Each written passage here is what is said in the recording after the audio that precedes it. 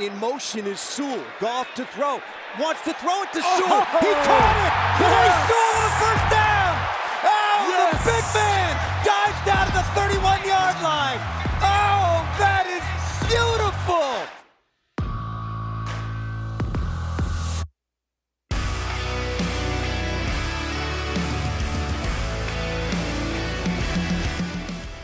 Welcome to the 20 in the Huddle podcast presented by Microsoft, and I have taken the show on the road to the owners' meetings in Phoenix. I'm really happy to welcome in Dan Campbell, head coach of the Detroit Lions. And Dan, let's start with this. How fun is this time of year? I mean, last week, you had the first wave of free agency, right? You get a chance to make your football team better. You're in draft mode. You guys have prospects coming to the building. The guys are going to be back April 17. That's only a couple of weeks away. Just how fun is this time frame on the NFL calendar? Yeah, look, it is. It's a lot of fun. And to your point, to be able to and upgrade your roster and to continue to build on top of your team, to build on top of the foundation that has already been built. And I do feel that way. After 2 years, man, the concrete has been poured. So that's a good feeling. And anytime you can revamp and reload on your team with the right guys, that's exciting. The right guys, that's a key point. I know you talked about that this morning, but let's start with some of the guys that you re-signed. Guys like Alex Anzalone, Kamish, Isaiah Buggs. I mean, guys that are really key guys to the roster. Why was it so important for you guys to get those guys signed back first and foremost? Yeah, I'd give you two more. I'd give C.J. Moore and Germ back. Yeah. Although you could say he was really a free agent, but yet he was here, in 21. It's important because, first of all, those guys serve a role for us that we can use on Sunday. They bring something to the table. They are productive players and in a certain role for us. And so that's number one. Number two is, man, they're all about what we're about, man. They love ball. They love it, man, and they endear themselves to their teammates. They have all the intangible qualities, and they're willing to put in the work. So to have these guys back, I just think is big on multiple levels, man. They're glue guys, right, Dan? I mean, They make guys around them better. You look at some of the dirty work that Kamish does in some of the games and stunts and allows Hutch to get the flash play. Like, you need guys on the roster like that, don't you? I mean, that's what makes it go. I think yes, absolutely. And I think of it like this, man. Those are guys that, man, everybody to a man on the team roots for those guys. Yeah. They want them to have personal success. Of course, we all want the team success, but they will do anything for those guys because they know those guys will lay it all on the line for them. What about some of the new guys? Let's start with C.J. Gardner-Johnson, a guy that you and Aaron Glenn obviously have history with.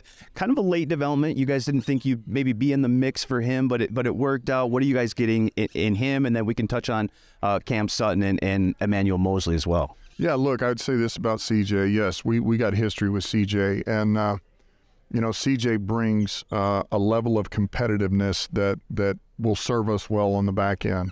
Number two, he's got versatility. He can play nickel. He can play safety. If you had to put him in a pinch, you needed him outside, he could go out there and function. So he's got this versatility. He can pressure. He's a blitz player, all right? He can cover. He can play the run.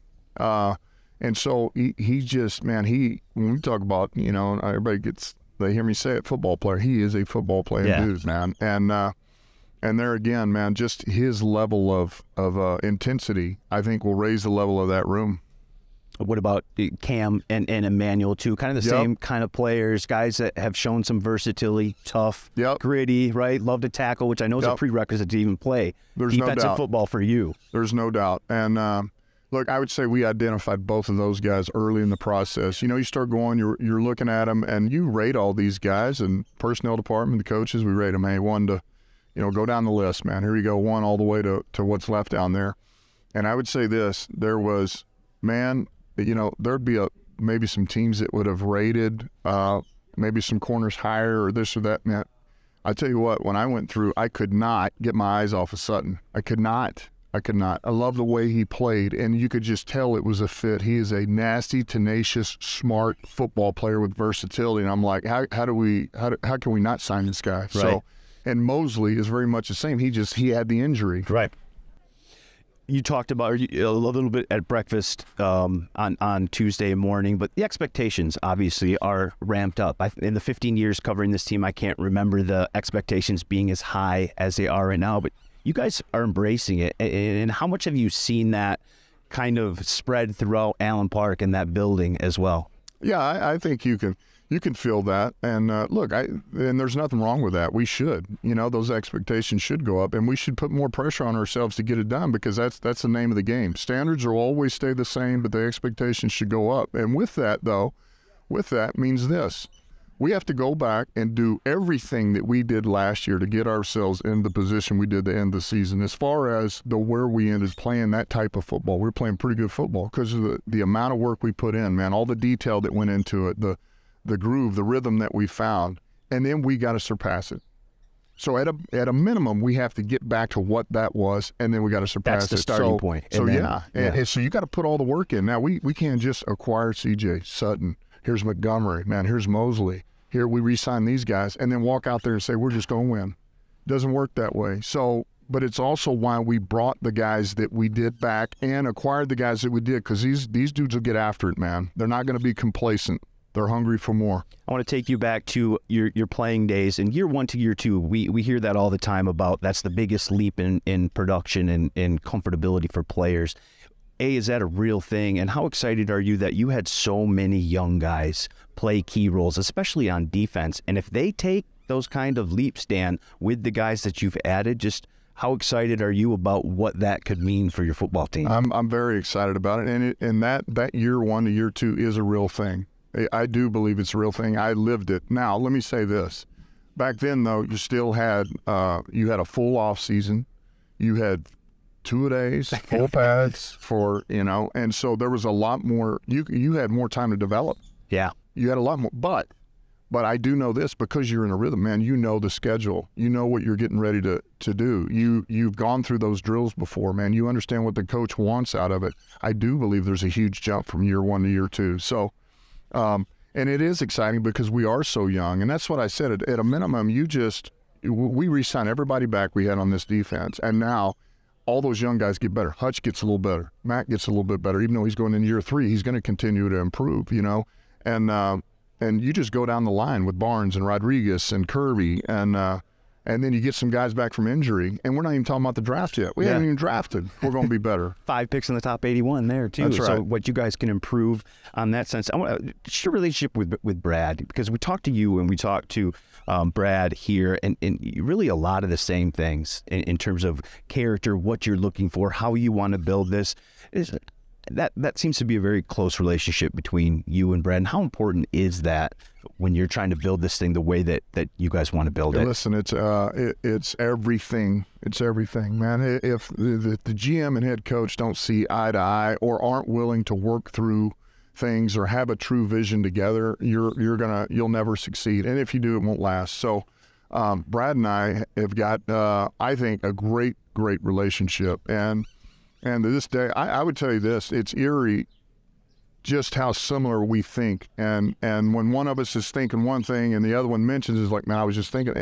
And really, I mean, I think we see the game very much the same way. We see players very much the same way. We value the same things in players. And then when we do, man, if we don't feel the same way about something, there's a discrepancy. Man, we're man enough to talk it out. Here's how I see it. Here's how you see it. And then, man, we may just sleep. The next day you sleep, you come back in, you talk about it again, and all of a sudden I just went to his viewpoint, he came to mine, And so it's great, man. A little bit of news, doing the joint practices. You got the Giants. You guys are going to do that week 1. Now, I know you and Dable are pretty close there. There was a little back and forth there. He had the interview. You had the Hobbit feed. You want to keep that thing going? You got any stories on Dable before we start, or are you just going to cut that off? No, here's what's funny. So we're sitting in one of these meetings, right? And it was day 1 of the meetings, and we're in there, and I'm looking across at him, and then I look, my phone blows up, so he sends me a text. He's like, hey, man, how many days are we practicing? And so I sent him back, I said, 7 days. And I said, and it'll be sun up to sundown, so get your ass ready. and so he just sends back, ha-ha. But Now, listen, he's a good guy, and one of the reasons we're partnering with he and Joe Shane, who's a GM, and then I know Mr. Mayer, hell, I played for the Giants, is that it's an organization that I think's top notch. It's a class act, and they're going to have a good handle of their players like we will ours, and we'll get good work without all the BS that goes with it. Well, Dan, I know everybody's excited for what you guys have done in free agency, and that's not done yet. There's still some more to be done there. The draft is fast approaching, and then the guys will be back. There's a lot of excitement around this team. It's a fun time to be a Detroit Lions a fan. Thanks for joining me. Appreciate it. No, and let me finish with this. Just the last thing on this is, no matter what happens, man, I think one of the best things about what we're doing and what we're building is we can handle adversity, no matter what comes our way. No matter what that is, we can handle it, and we'll overcome it, and we'll be better for it. That's awesome. Okay. Dan Campbell.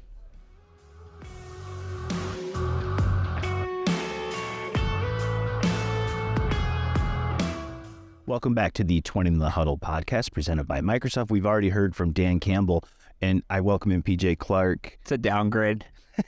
Well, PJ, we also got a chance to talk to Brad Holmes down here at the owners' meetings, and he went through a number of things that I think we need to touch on. We'll have some video of Brad kind of, talking about some of the things that we covered. I think me and you will just kind of do an overview on some stuff. So let's start with this, the free agency additions. And a lot of fun. It was a lot of fun. And look, let's start with the guys that they re-signed, Commish, Alex Anzalone, Isaiah Buggs. To me, really glue pieces, right? Dan Campbell talked about that a little bit too. And guys that do all the dirty stuff that you just need on your roster. And they're guys that, Brad mentioned it, Buggs played a lot of snaps. Cominsky was a little banged up, Too played many a lot snaps, of snaps. Buggs said. And Alex is the quarterback of the defense. Green dot, man in the middle. CJ Moore is a core special teams guy. Will Harris played a lot of snaps. Yeah. All of the guys that were brought back were contributors, and I think that's why you saw the number that got brought back, and all of them played an important role last year, and I would assume that's going to continue moving forward. And then they add new pieces. CJ Gardner-Johnson, obviously a big one. Yep. And I love the story that Brad told about not really thinking they had a chance for him, that went to midweek. And Brad talked about it being his kind of time of solace, that drive home from Allen Park, that drive home from the office, right? But every day, starting midweek, that first week of free agency, he called Gardner-Johnson's agent. Just checking in. Called him on Thursday.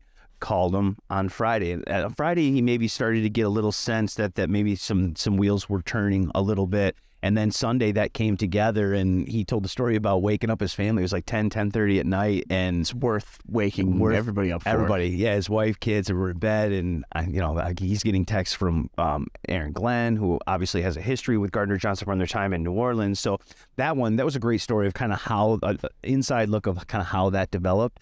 But look, Cam Sutton said that Brad was the first person that called him on free agency, and Emmanuel Moseley, they targeted him too, and I just get the sense they were perfect fits. Not only football wise, but character, everything. Well, they want this franchise to be. They fit everything. I think when you sign two guys, especially Cam Sutton, with the money and as quickly as it ended up happening, then That's your guy. You are IDing that from the jump, and that is who you were dead set on this entire time. And then to acquire a game breaker like Chauncey Gardner-Johnson at the end of the first wave is just, the very important cherry on top to this all. And then the other side of the ball too, they talked about Jamal Williams, and both Dan and Brad said, look, Jamal was our target to begin with. That was who we wanted to sign. We had allocated money to do that, and it just didn't work out. So when they kind of got that sense that it wasn't going to work out, they pivoted to David Montgomery. And, Dan talked about it too. That was a guy that when you prepared for Chicago, you obviously had to prepare for Justin Fields. But Dan was very adamant that David Montgomery jumped off the tape too. And he was a guy that we always had to focus on the last couple of years. And so now you bring a guy in probably a little bit better in pass pro, certainly a better receiver out of the backfield. And then Graham Glasgow, a guy obviously Lions fans know very well, drafted in 2016 in the third round, spent the last 3 years in Denver, but a guy that can play right guard. He can play left guard. He can play center. It sounds like Big V is trending in the right direction. So now you've created some competition at right guard, which is a good thing as well. And so I think the totality of free agency, and look, it's not done yet. That was just the first wave, and I think there will be some more signings. But I got the sense from Brad and Dan that they're really excited about what they brought in. Yeah, Montgomery to me is, Ben mentioned it on the podcast with you. It's like when you're doing your self-scout and you go, okay, we had a lot of 4 and 5 yard runs that we make a guy miss in the second level go for 10 and 15. David Montgomery is an elite tackle breaker. Yeah. And that's where I think obviously you have an elite offensive line, but if you can get a guy like that into the second level and he's got a one-on-one with a safety or a linebacker, could see a lot more explosive plays in the run game this year. And you're already going to see him with Swift. Obviously, the issue with Swift has just been availability. But, you know, if he can get back, he can get over that, and you've got him and Montgomery and their elusiveness, ability to break tackles like you talked about, ability to make plays in the passing game. I think that's a terrific 1-2 duo behind that offensive line especially. And Graham, just it's another piece. It's another... If you need a backup center, God forbid, he's there. If you need him to play either guard spot, he's there. And to get familiarity with Hank Fraley and Frank Ragnow and Taylor Decker, somebody that's been in the organization before, I don't think that can be discredited either. But just on the basis of the player, I mean, the starter experience at 3 positions like that, can't beat it. Speaking of backups, the backup quarterback job, and we talked to Brad about Jared Goff and the quarterback position, and, you know, maybe any drafting of a quarterback high or having some competition there. And it's Jared Goff's job. Let's be very clear about that. Both Brad and Dan were very clear about that. But this is what Brad had to say about potentially continuing to look for a backup quarterback. You know, I think the whole thing about that is transparency and communication, and I communicated with Jared at the end of the season about, you know, just like I told you guys at the combine about just, yeah, we got Jared, but we didn't have anything else behind him. So just letting him know that, you know, look, man, we got to get some more behind you. You know, I think, yeah, we are in a unique position, you know, with all the picks that we have to, you know, add, you know, maybe a pretty talented guy if we go that direction. But, you know, again, it doesn't have to be the first round, it doesn't have to be the second round. It can be at any point. But I just feel like we're in a good place right now, but we just kind of keep the communication open. And just so, you know, as you're saying, if Jared, you know, if we were to go that direction and add one, he's aware exactly what we're doing. You did say backup quarterback was a priority. I mean, how do you feel about essentially rocking with the same quarterbacks? Yeah, well, you know, we really liked Nate. Like, we really did. And I'm all aware of the mystery behind Nate about the lack of game experience. And, you know, but we did like Nate. You know, we were looking at some other quarterbacks that had a little bit more game experience, but obviously it just didn't work out. But it's not like we had a pool of experienced quarterbacks that we were just looking through and then this don't work. I mean, really, it was really down to 3 guys, really, including Nate. So it was just only looking at like really 2 guys that we were kind of just looking at. It didn't work out, and so and we let Nate know that as well, and his agent, you know, about, you know, what our process was. And I just think that when you're honest with the players, you know, you just, you know, it's better. It's a better approach, and that's the best approach. That's the only approach that we use. But yeah, I mean, we still like Nate. You know, if we do add another one, then obviously, you know, Nate would be competing. And Peach, I think that's where it's at, right? I mean, they obviously re-signed Nate Sudfeld, a guy who they're very familiar with, who did a nice job last year as the backup, but doesn't have a lot of game experience. I think he's played in 6 games. I think he's had 37 passes in his career. And so, you know, they were looking for, you know, they had that group of 3, like Brad said, of quarterbacks that they were kind of, you know, wanting to sign. A couple of them had more experience than Nate. Didn't work out. Nate's back. But I wouldn't be surprised if they add another one to that room based off Brad's comments. I think they want competition there, but it's going to be competition for the backup quarterback job, not the starter job. Yeah, and I think obviously Nate did everything he needed to do, because if he didn't, then he wouldn't have been brought back. But when you look at the market this year, there were a lot of names. When we did the free agency preview, there were a lot of names, Minshew and, Teddy Bridgewater. There were a lot, Jacoby Brissett. A lot of those guys had starting experience, were starting quarterbacks for teams before they shifted into backup roles. And, okay, you can't, if you wanted somebody with more starting experience, you can't force people to sign with you. You make your best offer, and they take it or they don't. And Nate Sudfeld has been in the system, knows the offense, knows Jared, knows the room. I think that's all really important. But just even having Nate Sudfeld, I think that does make it easier for a potential rookie to come in, having two guys that are not new and know the room and know Mark Brunell and know Ben Johnson and know the offense.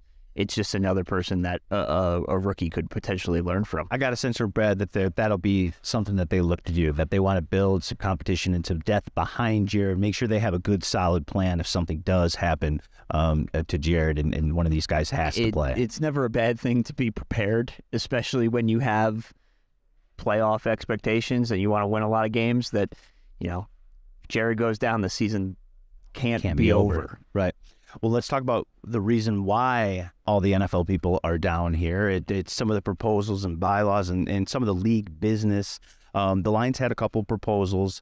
They had 4 originally, took 2 off the table, left 2. They were having the availability of a third quarterback to come in an emergency, and then having an extra challenge. Because how Dan used the example talking to us in the breakfast in the morning was the catch, no catch, and how that's decided. Whatever the ruling on the field is, right or wrong, if it's close and it can't be decided, that's usually where they go. And he said teams usually waste a lot of the challenges on that part or that part of the game, and then you're done for the game. And so giving teams an opportunity to have a third challenge. Unfortunately, that proposal did not pass. The proposal for the third quarterback was tabled, and I think the reason for that is determining the language between, is that quarterback on the 53-man roster? Is that quarterback on the practice squad? How does that work? So I think that's one that we could still see come to fruition, but I think some of the finer details of how that'll work roster-wise will have to be figured out. And I think that the third quarterback, specifically coming from the Lions, when we just talked about the backup quarterback and how they're going to have to bring in potentially a third guy, is just an interesting layer. So if you are advocating for that rule, you got to have 3 guys that are able to go out there and play. Our point exactly what we talked about. See how all these kind of stack it's up all together? Stacking together. Yeah, it's just like a puzzle. You just have to put it all together and figure it out. Another thing Brad talked about was the character issues and how you weigh that in evaluating draft talent. Obviously, Jalen Carter and the news with him, and we both have watched the tape. We saw him at Georgia last year. He's good player, an extreme talent in the middle at a position of need for the Detroit Lions. But obviously, there's some character stuff that's come about, and here's what Brad had to say about just the difference between an extreme talent and character issues and how you evaluate and weigh those when you're talking about taking a guy, that high in the draft. Yeah, again, it's always case by case. These kids are young college kids, and I've read a lot of things about just kind of from a brain standpoint, where your frontal lobes are developed at that point, and some of the things that I did in college, I probably wouldn't want anybody to know about. But so again, you got to just take it case by case. But you kind of asked about what is the one thing, and I'd say football character is probably the biggest thing, is in terms of just your passion for the game, your mental toughness, leadership, work ethic, accountability, all that stuff. That always reigns number one. Well, and what he said about football character, I thought was important too, because I think there is a difference. Is he on time to meetings? Is he all about ball? Does he value his teammates? Is he good in the locker room? Obviously you don't want to be in a situation where you draft a guy and you're regretful for something he does away from the football field. But I think to make that decision at 6, you've got to have a really good feel about his football character. And I think that's what they'll have leading up to April 27th. And I think there's, a month left to figure that out on all of these guys, not just Jalen Carter. I mean, yeah. you do background into everybody. And when you're picking at 6 and 18, there's a big crop of blue chip guys that you have to be familiar with and be ready to draft if one of them is on the board at either of those spots in the first round, just because you don't want to miss on a first round pick like that. And it gets, less, the stakes go down as the draft board goes down. But there's still, we talked about it off the top, when you're bringing in a Cam Sutton from Pittsburgh, a Moseley from San Francisco, a CJ Gardner-Johnson who you have had before in Dan Campbell and Aaron Glenn, and you know what he's like in the room. And that's a big personality. You've already got Isaiah Buggs. You've already got Anzalone. You guys, because I know where you're going with this, guys that have been in the league, character guys, good locker room guys. You think you have the veteran leadership in that room now. Does that afford you the opportunity to take a swing? What did maybe? Dan say at breakfast on Tuesday morning? You can have one of those guys, maybe two. Maybe two. You can have one of those guys if you feel like your locker room is strong enough. And you've got enough of those guys that you talk about. In year 3, and you're bringing in your own guys now? Could be at that point. I think you're at that point. Could be at that point. Now the job is the division. Now it's to play with the big boys, as Dan said. And so, sometimes you need, a guy like that can put you over the edge, and you feel confident enough that you've got a locker room that can handle maybe some of those. If you decide there are a few of those, and if that's the player, I think you have to just decide first and foremost if that is your just on talent alone. Yeah. If that is the guy you want to go with, then you go to have the next step. You have to shift into, okay, how does he fit in the position room? How does he fit in the locker room? But to the first point is, you got to decide if that is the player. Yeah, and that'll be first and foremost. All right, Pete, let's finish with this. We talked about all the free agency additions and the guys and just how that might affect the draft. And look, when you were seeing the mock drafts before free agency, the Lions were taking a corner at 6, a corner at 18. Corner, safety at 18, safety at 48. Corner in the third round. 55. And obviously with the additions of some of the veteran guys in free agency, that's not so much a need. But Brad talked about, it's always for him about talent over need, that he has no depth chart in the locker room. That's just like it. That's always been the way that he drafts its best player. And I think free agency does allow them some freedom. There's obviously some positions of need, and you can't exclude cornerback because CJ Gardner-Johnson and Emmanuel Moseley are on 1-year deals. Depending on the 5th-year option with Jeff, which they have to decide by May, he could be on his 2 cornerbacks currently under contract for next year. So it may not be a need for 2023, but you're building a football team for years to come. So I think cornerback is still very much in play, but defensive tackle. But what I think the free agency allowed you to do is really just draft on what Brad talked about. Is draft on best player available. You don't have to reach for a need because you've only got 2 cornerbacks under contract or whatever. No, and I think now when you're at the spot that the Lions are, you can kind of get away from even the impacts of a positional value. Like if you think a guard is worth a first-round pick at this point, and that is your guy. Like, that's the guy on the top of your board? Yeah, you have the depth and the resources to then, pick maybe a corner, a more valuable position in the second round because you have 2 second-round picks. So in addition to 5 picks in the top 81 and all of the trades that Brad has made to get this war chest, you also filled in the gaps in free agency with guys that are ready to play now. And when you're looking to be a playoff team and looking to win the division, rookie corners, Sauce Gardner was great last year. There's been a lot of good rookie corners recently.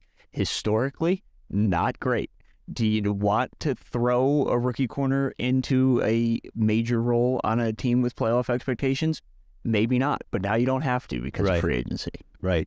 And I think also in play now is your ability to move up. If you identify a guy that you really love, that you're in that win now mode, it's division or bust, and you think he can make an immediate impact and help, you're not concerned about moving up and losing some of those assets because in free agency you filled those needs like you talked about, or you can move back a little bit. If you have a some prospects, from whatever. You have tiers. Yeah, you're from gonna your have tier breaks. like from 7 to 12, or are the same tiered player. You have the same grade on them. You can move back and gain something. I just think what they did in free agency with the guys that they re-signed and the guys that they brought in from other teams, I think allowed them really a lot of freedom in this draft to just trust their board and pick their guys. And drafting for need is just something that you can shy away from now because you're looking, years down the line. The rookie impact, if it's a quarterback that's playing every game or like a